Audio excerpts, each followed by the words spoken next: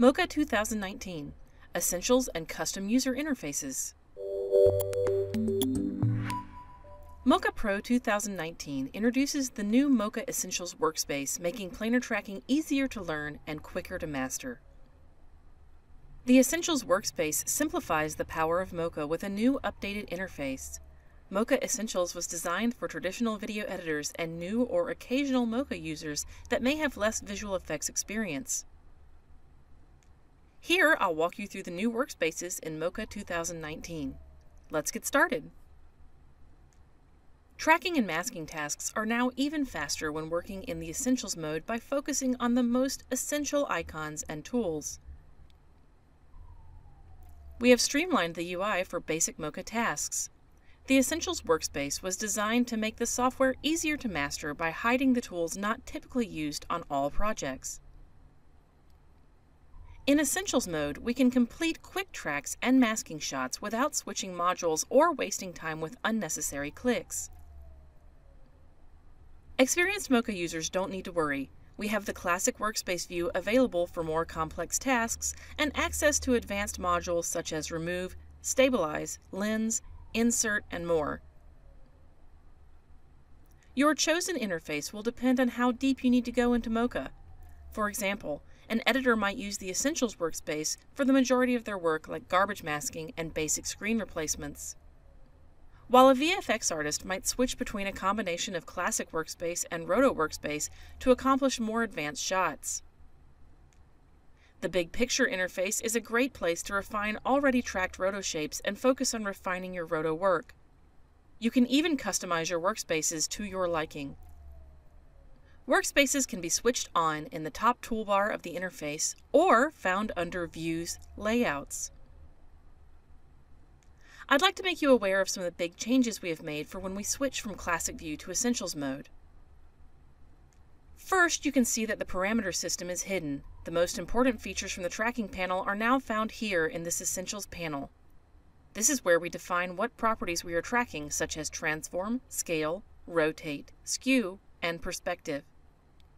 This is where you can start and stop your tracker or export tracking and spline data. We have also added the surface and grid tools to this panel because understanding the planar surface is essential to learning Mocha. Moving down to the timeline, in Classic mode we can mark our in and out points in our timeline, change our playback loop mode, and I have more options for keyframing.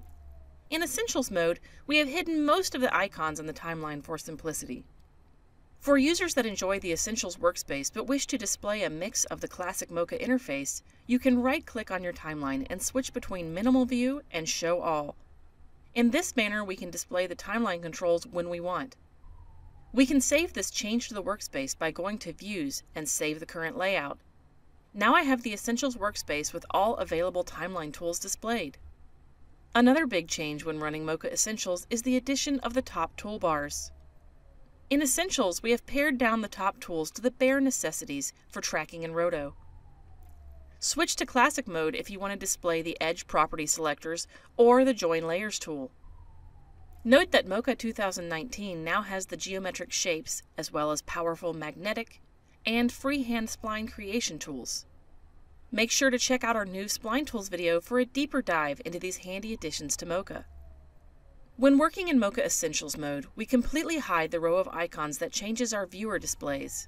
Again, you can right-click and Show All on this toolbar if you wish to add it back to the saved layout. If you are working in a 360 VR project, you will definitely want to display the viewer icons to do things like switch between stereo left and right views or pan around the spherical 360 workspace. Lastly, Mocha's interface has always been customizable with pop-out windows to arrange the interface to your liking. The Mocha Pro standalone application allows you to pop windows out of your interface and align them between screens, or to rearrange your workspace entirely. That means I can stack windows side by side, or move them to a more convenient floating location like this. Please note, the plugin version of Mocha Pro does not support pop-out windows, so any windows that move within the plugin must be docked in order to function properly. Along with our existing custom hotkey bindings, which can be found under File, Keyboard, and Customize, the new workspace and user interface options in Mocha Pro 2019 give users the flexibility to learn as they go.